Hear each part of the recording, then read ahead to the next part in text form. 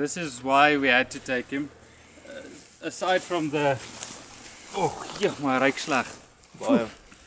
Aside from this leg that's absolutely demolished. Wacht, wys geweer. My body missing. There we go.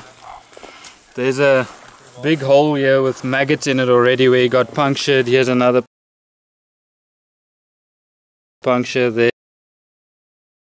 There. Got some scratches here.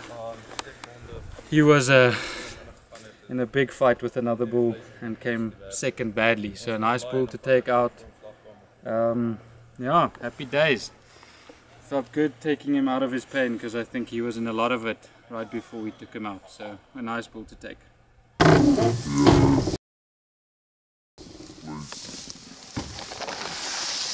And here's some footage of before I shot the Waterbuck.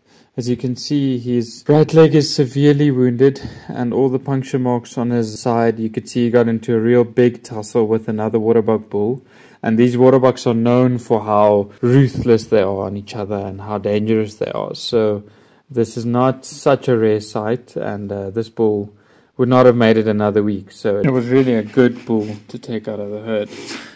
But yeah, as always, thanks for watching the short clip that I made for you guys. Leave a like down below, subscribe, and I'll see you guys on the next one.